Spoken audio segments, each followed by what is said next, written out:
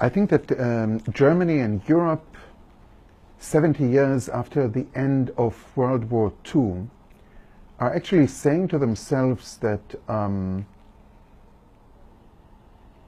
they have dealt enough with anti-Semitism, therefore anti-Semitism is not existing.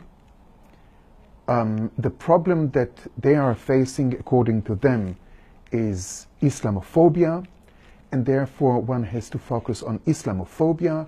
And if there are any problems of anti-Semitism here and there, it has actually to do with the Arab-Israeli conflict and with the fact that Israel is doing horrible things to the Palestinians, which, according to more and more Germans and Europeans, are exactly like what the Nazis did to the Jews, which is, as they say in German, Quatsch. It's, you know, really a stupidity.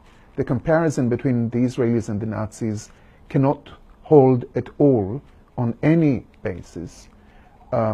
It's a lie which is being used in order to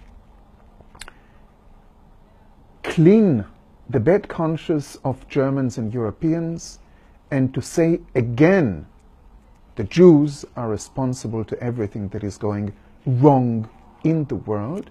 And instead of saying the Jews are responsible, they say Israel is responsible.